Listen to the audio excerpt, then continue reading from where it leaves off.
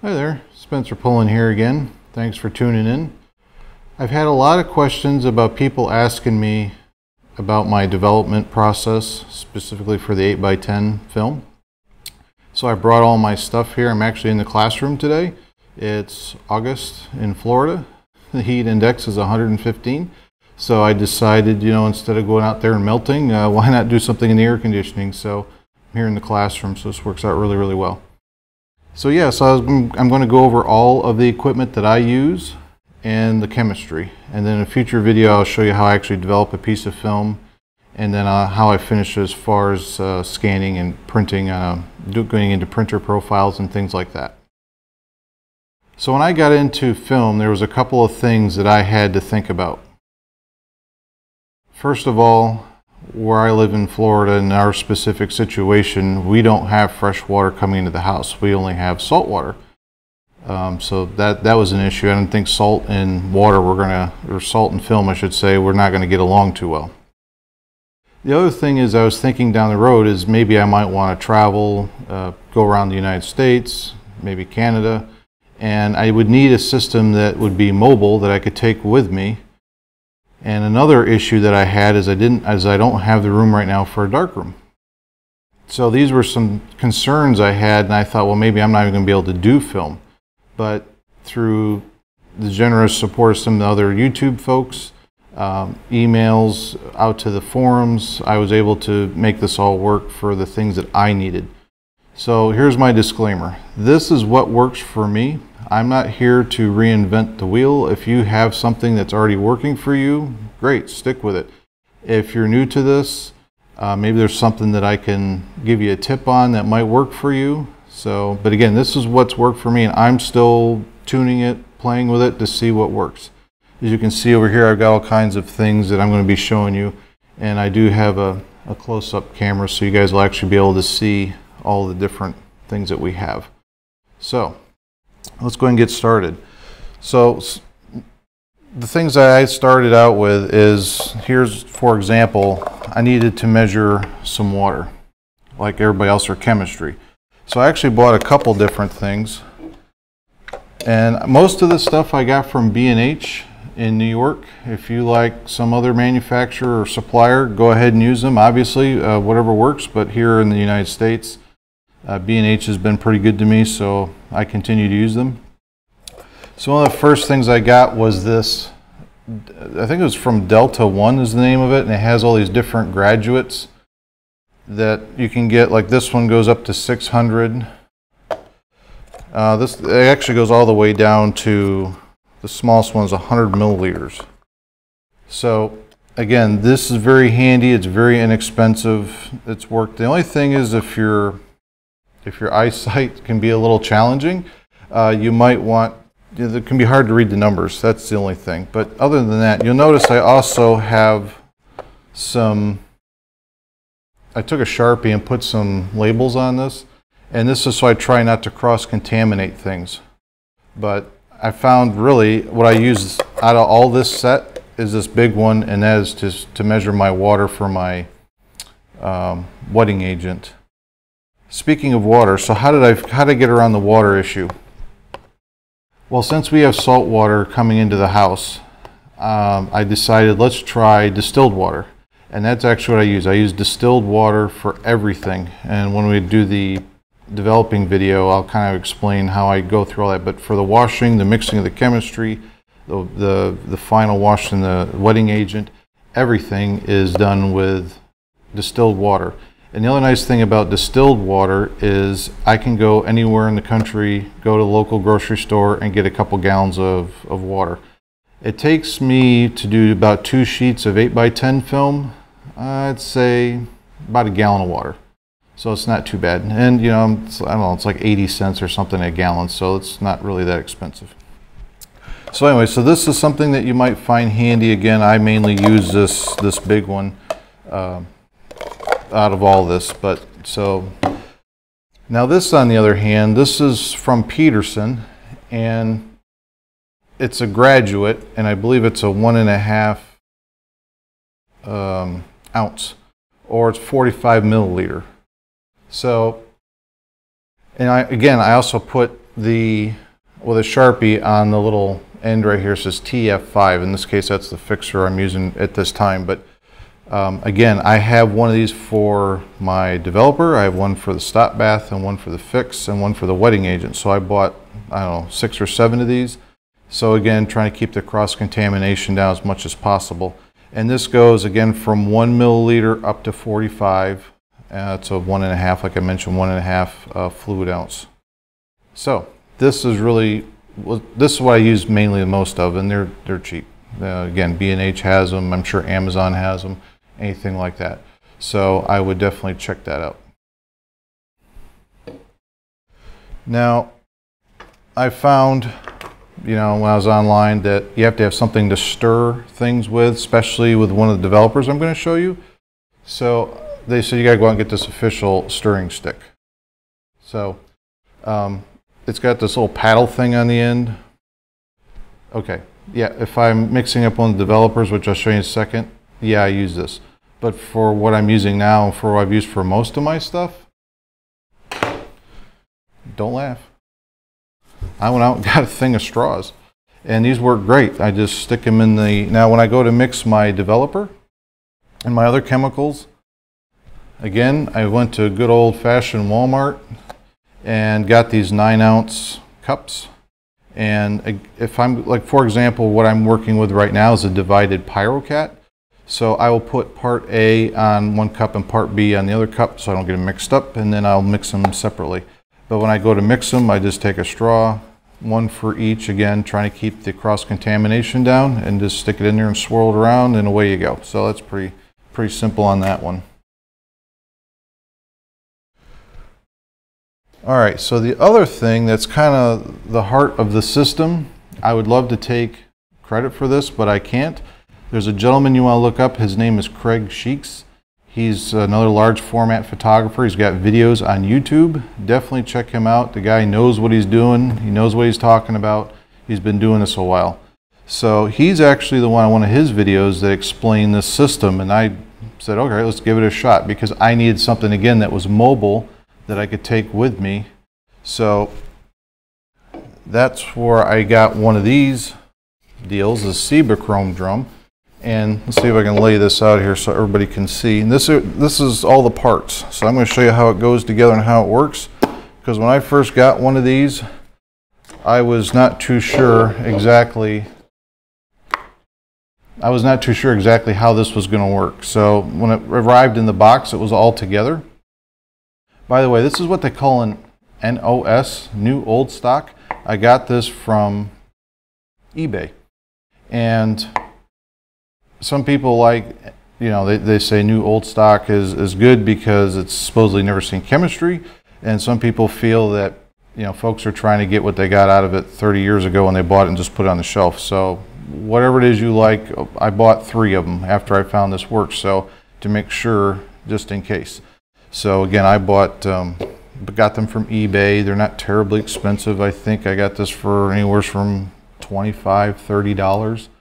And it's worked great. I've been using it for a year so far. I've not used anything else. And basically what you're going to see by the time I put this together, it's like a poor man's Drobo, if you want to call it that. All right, so how does this work? So basically, here is one part of the end caps. You have this cup and this funnel, and then this is the other end that has the end cap, and as well as this light, tight plate. And then of course we have the drum. So it's nothing but a round piece of plastic. Think of like PVC pipe. All right, so kind of to get started to assemble this, what you're going to do is you're going to take this part that has the funnel, and you're just going to take this cup, and this goes inside here like this. And it's just a pressure fitting, so it's nothing too serious. So I just take my fingers and kind of run it around in there till it's somewhat tight. So what's going to happen now that this is together, when this gets inserted into here and locked in, when you go to pour the chemistry in, the chemistry is going inside this little cup. It's not going directly into this drum yet. So then what will happen is when this is in here and you turn it, I don't know if you notice, but there's like these little divots. this is how the chemistry, again, it might be kind of hard to see in there, but the chemistry will actually leak through these little holes, which is what you want. So you start like this, you pour it in, goes into the cup. Then as you tip it, the chemistry is going to start coming down here, and of course your film is in here, curled up in here. And then as it turns, that's how obviously the chemistry is going to get distributed on your film. Now on the other end, what we have, this is the other end cap, and this has got some holes in it, which is the way it's supposed to have. And it's got this light baffle, and thank goodness for Chrome. They even say this side up on this plate. So this just simply goes inside of here, and again, it's like a pressure fit. So it might seem kind of loose at first, but once you put it on this other end of this tank and you just kind of press it, it all comes together. So that's basically what I use to put my film in. Now I've read all kinds of things as far as how much to put in this. When I first started this, I actually measured how much liquid was supposed to go in the cup. It was about 6 ounces. Then I did what probably every guy does, is then I decided to read the directions. And they tell you 3 ounces. So that's roughly around 100 milliliters. So for the developing that I'm doing right now is I use 150 milliliters. And I'll explain that in a minute. And basically that's enough to, when the film is in here, to cover the film. I've not had any processing problems using that kind of that little chemistry. That's what's nice about this. It's very, very forgiving on how much you need. You don't need gallons of this stuff like another system. So this is pretty ingenious. So I thank Craig for sharing that. He saved me a lot of money. So please try it if you want to do that. He's also got things on his channel for 4x5 as well if you're interested in that. So definitely go check it out. I'll put a link to his channel down in the description. All right, so then the other thing that he mentioned is this motor base. And this is a uniroller motor base. It's used, again, eBay. So real simple is once this is loaded and has the chemistry in it, basically all I do is I set it in the cradle, and here's the big reveal. You ready? There you go. I wish it was more exciting, but that's all there is to it. Basically this spins and then it goes, as you can see, goes back and forth. Here's a little tip on the drum if you're going to use one of these. I bought 3 drums and I bought 3 motor bases. Didn't realize when they say, oh, it works, and then usually what they'll do is they will show you the bottom of the base to show you that it's not all rusted out and everything. Not thinking to ask if the auto reverse works. So I've got one where it just spins in one continuous direction. So what I'll have to do if I ever need to use it is once this goes around the one direction, I'll simply take the drum up, turn it around, and go the other way. So that's how I'll fix that. So if you are going to buy one of these from eBay or wherever you're going to buy one, ask the seller if the auto reverse works. That's something I ran into. Oh, one other thing about this I failed to mention is, yes, you put your chemistry in here and it goes into the cup, and then when you go like this, it goes into the tank, or into this tube part. So how do you get the chemistry out? So what happens, let's say we're done with the developer, now we want to put our stop bath in.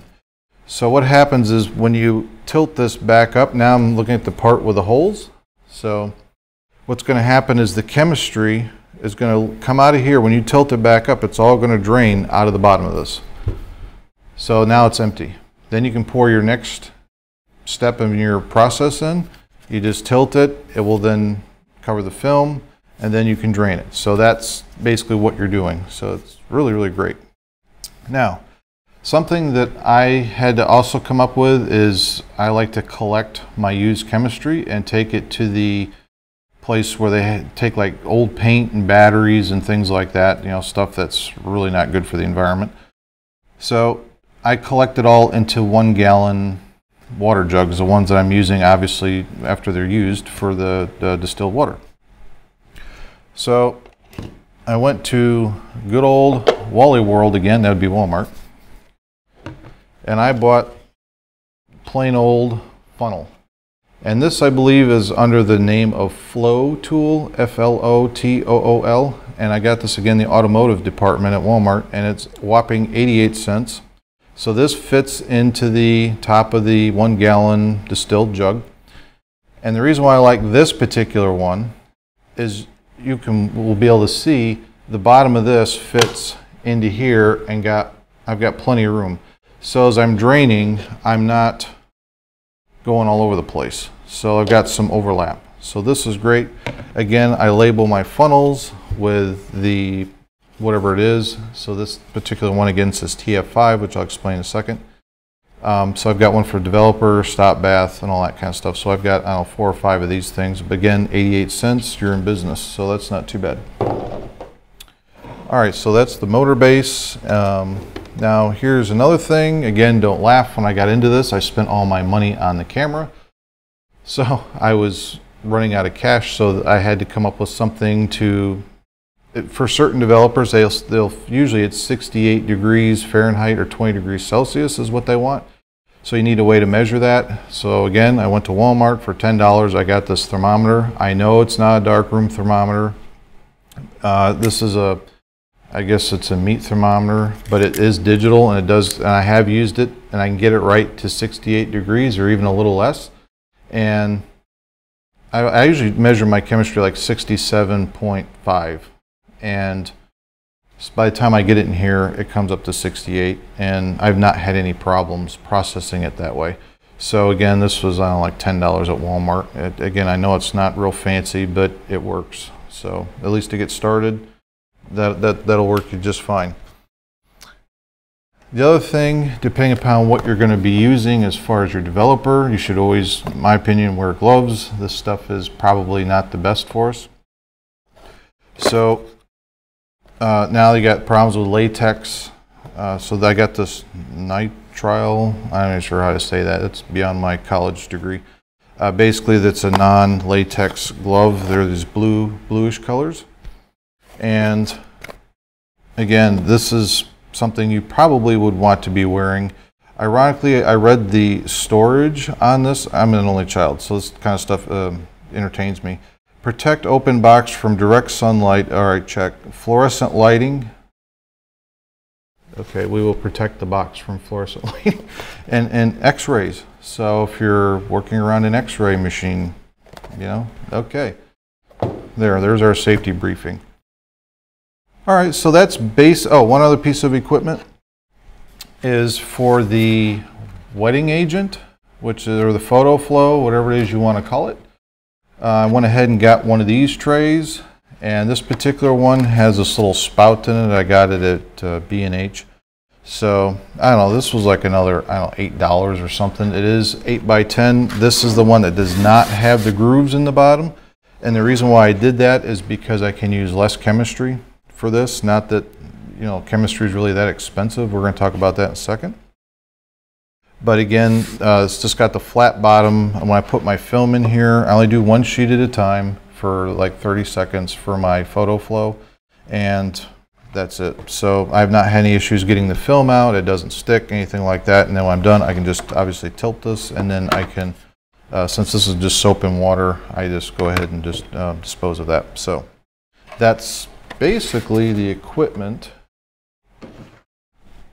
All right, so as far as chemistry goes, now I'm talking about black and white. I have looked at colors, specifically 8 by 10 transparency. I thought that might be kind of fun. But for now, I'm only doing black and white. So I'm going to show you what I started with and then kind of what I progressed with. So when I started reading up on large format photography or just film in general, I thought, you know, I'm going to stay with one manufacturer's film and all of their chemistry. So I'm figuring if they're the ones that develop the film, their chemistry should be made for the film. That makes sense, right? Okay, so what I started with for developer, I'm going to show you my developer first, is this stuff here called Ilsafol 3. Let's see if we can get a shot of that. I don't usually recommend tilting the bottles, but for this we'll do it quickly. All right, so Ilsafol 3. This is supposed to be their high accutance, low grain developer, which is all what I'm looking for. For my photography, I like the minimum grain possible with the highest amount of sharpness. I've got friends that are totally opposite. They like to take HP5 and they will push that to 3200 all day long because they like the grain and that's the look they go for. And that's great. That's why we're in photography, right? It's a creative process. So again, this Ilsafol 3, you can mix it either as a 1:9 dilution or 1:14 dilution. I found this to be very aggressive. I could not get along with this. Personally, I tried everything for 6 months. I mean, I got some usable stuff out of it to kind of get started, but I found this to be you had to be right on the mark. So I was looking for something with a little bit more leeway. So I put a question out on some of the forums, and some people said, well, you should try the old tried and true developer that's been around since 1930 something. I said, all right, well, I'm willing to try new things. I don't want to abandon anything too soon because I'm, again, just learning. Wanted to stick with something for a while until I kind of know it in and out, but I try to keep pulling this as far as time goes. So I would cut even the film down to 50% development time, trying to get my highlights and shadows to stay in tone. So I just found this to be a little bit more touchy again, and it seems to oxidize. If you don't put it in smaller bottles or something, it'll turn brown. So this isn't the bottle I actually started with, and I'll just take it over to the disposal place eventually. Now, as far as developer goes, so I started with the Ilsafol. Then everybody said, well, you ought to try the tried and true developer. So okay. Good old D76 from Kodak. And I found that this is one thing that B&H will not ship unless you have to go to the store and pick it up. So, however, Amazon will ship it. So that's what I did, and we actually have a warehouse here in Florida now for Amazon, so it's only like a one-day ship, which is pretty cool. But anyway, so I started using this with FP4 Plus. I actually started with Delta 100 film, and that again was a whole nother issue, but we'll talk about the FP4 Plus right now. So the FP4 Plus has the traditional grain. It's a 125 ISO if you're shooting box speed, and I use this. And right off the bat, this gave me a whole lot better look for what I was going for than the Ilsafol.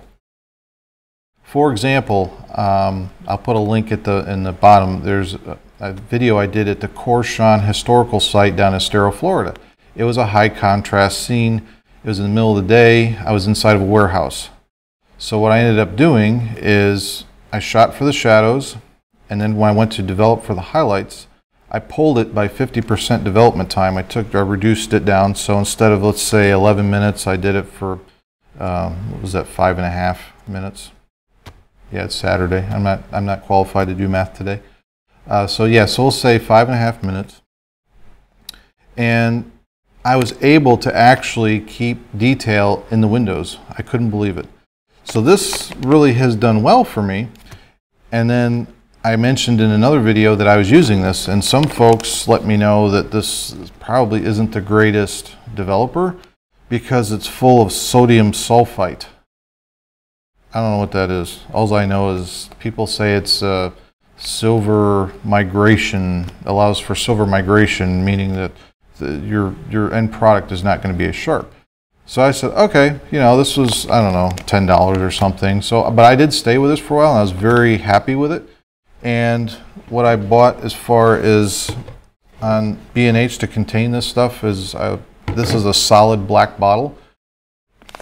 I think this is a Patterson, or no, this is from Photographer's Formulary, this black bottle here. So, and then again, I just put a piece of tape on there, and it says D76 on it. So, and that's where I used the little stirring stick for, so this guy right here. So, you want to read the directions if you're going to use this. It's right on the package. It's a little bit confusing if you've never done this before. But basically what it says is that you want to start out with 3 liters, and they give you a temperature on here. It's in our case 122 to 131 degrees Fahrenheit. And you stir that until dissolved, and then you're going to add another 0.8, in this case, liter of water, I believe. That's what they're saying. Yes, 3.8 liters. So there you go. So that's how you're going to, make sure this is totally dissolved. The little term I heard on the internet is amateurs use it right away. Professionals let it sit for 24 hours. So I think that's to help make sure it's dissolved. So I just mix it up in a bucket. I have a dedicated bucket, obviously, and just pour it into this. This is the 1 gallon package. I've been buying it in the 1 liter, which I found it a little bit more convenient. So whichever it is, obviously you're going to use it, but these two go together. All right, so again, now that everybody, informed me that D76 has got problems in some people's opinion. So I said, all right, well, what do I buy then that's better than the D76? That's going to give me the results I'm looking for. So a lot of people kept talking about this pyro stuff. There was PMK came up, then there was a Pyro MK, I think, and then there was an ABC version and the PyroCat HD. So I'm like, all right, never heard of this. Not something else to learn. I'm always about learning. So after I took a couple weeks, read a lot of forums, asked a lot of questions, what I ended up buying was this PyroCat HD. And this is in glycol. So this is actually the starter kit. So this is just a little, and this is from Photographer's Formulary in Montana. So I got these little starter bottles to kind of check it out and see how it looks. It comes with instructions, which I think you're supposed to read. But basically there's a part A and a part B. And it's kind of like epoxy if you've ever worked with that. So traditionally what you're supposed to do is mix part A with some water and then mix part B in with it, and it does some kind of reaction, and that's it, you're ready to go. It's usually like 1 part of part A, 1 part of part B, and 100 parts water, I believe is what a lot of people use. Now, my end result is going to be scanning for now. So I did more research, and Sandy King, who actually developed this particular PyroCat HD, he came up with a system called divided PyroCat. And what I do is I take and I'll mix part A with water in one of these cups. And then I mix up part B with water in the other cup. So when I go to develop my film, I'll stick part A in, which actually has the active ingredient, and this goes around, and then I empty it. So I'm not mixing part A and part B to begin with. So then I'll take part B, stick that in, and what I've been told is then it instantly starts to develop as it moves around. And what this does is it gives me a flatter negative and easier to scan. So if you're doing traditional darkroom printing with an enlarger, you may not want to do this. So again, this is the starter kit that I just showed you. In case you're interested, this is what I just got in a little bit ago. This is the next size up, so this should last a while. Note that, we're talking about 1 part of part A, 1 part of part B to 100 parts of water, so it's very efficient. When I'm doing the divided PyroCat, I'm using 7 milliliters of each of these to 20 parts water. So you are going to go through this a little bit faster than what the label says. I forget, it tells you on here somewhere how many gallons or liters this will make up. So, by the way, here's a little safety tip if you're going to play with this. Get it in the glycol. I read a lot of stuff about the powder. If you're going to mix it like the D76 and it gets airborne, it could be bad news. So get it in the glycol. It's already in a liquid format, so therefore you're safe. And you definitely want to use your gloves when playing with this stuff. So I mean, that's just common sense, but I've heard stories that, you know, this is probably, of all the developers, I've been told this is probably the stuff you really got to watch out for. So all right, so that is the developer. So that's currently what I'm using, is the PyroCat HD. Have I noticed a big difference between the D76 and the PyroCat? Yeah, maybe in the, specifically where the highlight and the midtones start to meet. There's a much more smoother gradation from what I'm seeing in the grain. So I'm still playing with it. I'm going to give it, you know, some more time, and then I'll make a decision whether I'm going to keep using it or not. So far, it's done okay. So the next thing we got to talk about is stop bath. So, or I'm sorry, that's fixer. We're going to come to him in a minute. So stop bath. So with stop bath, this is basically you put in after your developer to instantly stop all the developing. Now, if I'm using the Ilsifol or the D76, I use this. For the PyroCat, things I've read, there's all kinds of information when it comes to this, that you can take this and water it down to make it weaker and use it. So what I've done is what Sandy King recommended, is just to use water. So that's what I'm using. I'm not using this, the stop bath, for anything with the PyroCat.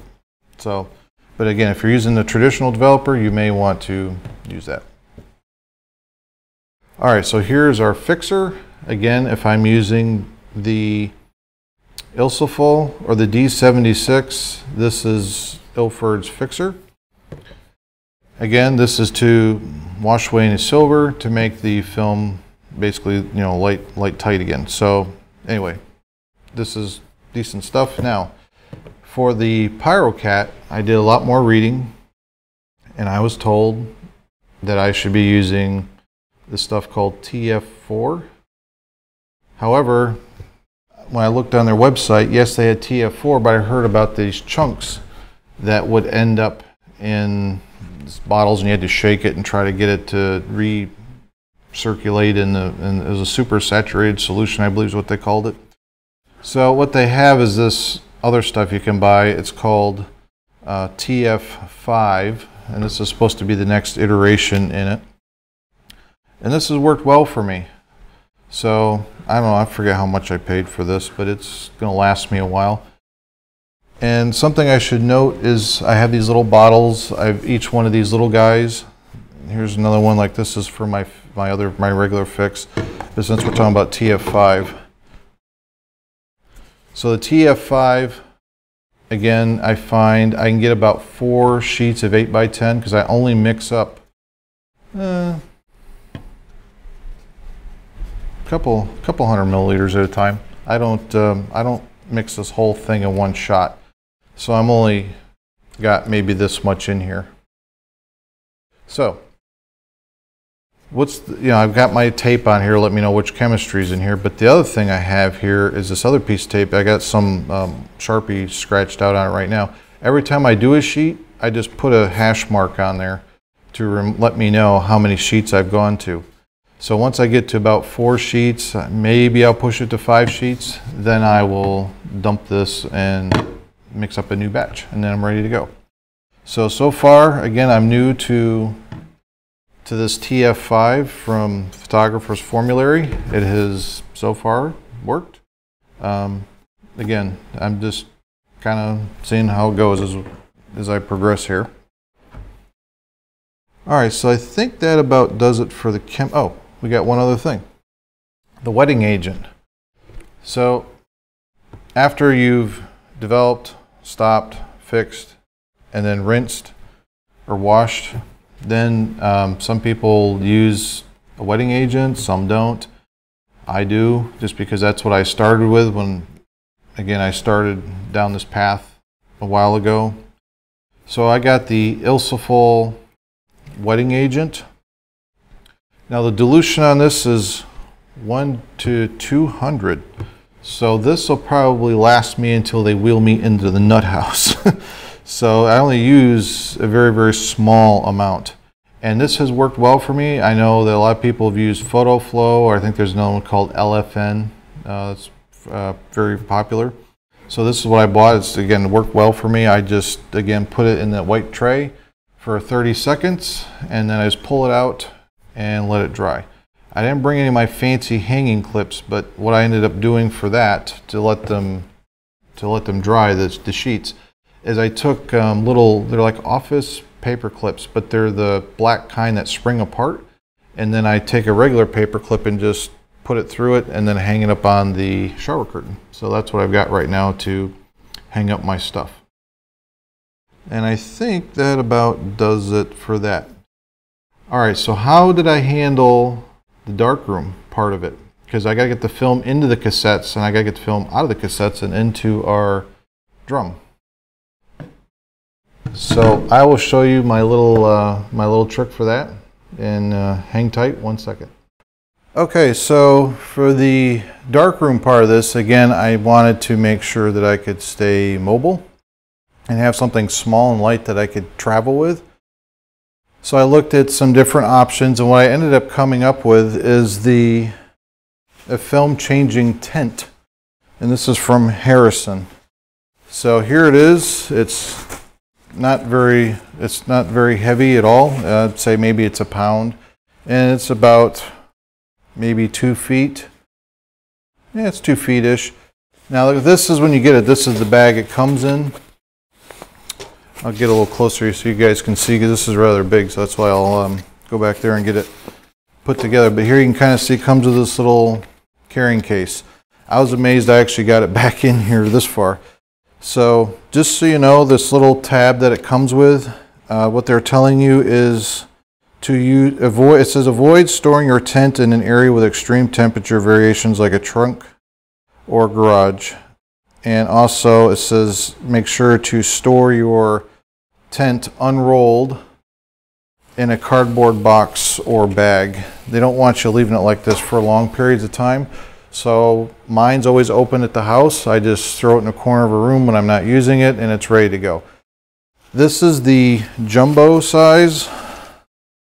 They do make what's called a PUP, P-U-P size, PUP tent. A friend of mine has one of those for 4x5, and it works great. This one's obviously a lot bigger, because by the time I have the 8x10 cassette open, you know, with this dark slide part out, and then I have the film box somewhat it's opened, and there's 3 or 4 parts to the film box. You can have quite a big footprint. So I kind of got this, but this is nice again because it does fold up. So when you get this, you just take it out of here like so. So we're done with this. Now the challenge will see if I can get it back together again. All right, so just to give you guys a close-up view, these poles that they come with, they've got like a little bungee cord in there, and they just kind of go inside of each other, if you guys can see that. And then you just keep doing that to all the rest of them. There we go. And the last one. There we go. Now this is bent. If you can see, it's kind of bent in that kind of shape, and so because the tent is going to be that shape. So we're just going to go ahead and put the next one together. Again, I have not had this really apart since I got started, so this is kind of interesting. All right, so there is our poles. We'll just set those right here so we're ready for those, or just throw them on the floor, you know, whatever. This is either going to go well, or this is going to go epic, an epic fail, and it'll go viral on YouTube. Wouldn't that be nice? All right, so here's the tent. We're just going to unroll it. Okay. And there's your sleeves where you're going to put your arms in eventually. So you have these pockets on the end, and this is where the poles are going to go, and that's actually what's going to make this stand up. That was the other thing I liked about this versus the changing bags, is I found that the changing bag might sit on the film while I'm working with it. I got enough problems crating myself that I didn't want to get into the changing bag, adding to it. So I went ahead and went with this. This I got from B&H as well.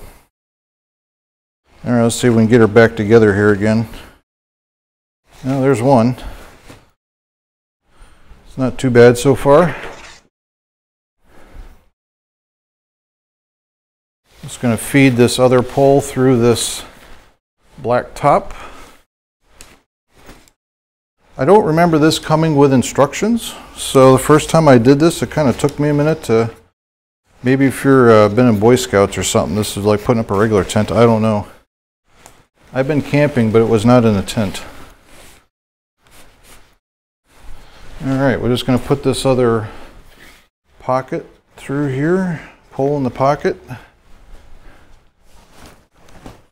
Okay, and now let's see if she'll come to life here. There we are. So now you can see why. I mean, I'm not sure how long these tables are. I'd say they're about 1, 2, 3, maybe 3.5 feet, 4 feet. And this is pretty much filling these two tables. I do use this on my kitchen table at home. It pretty much fills the whole kitchen table. I have a very understanding wife. So basically this is a double zipper.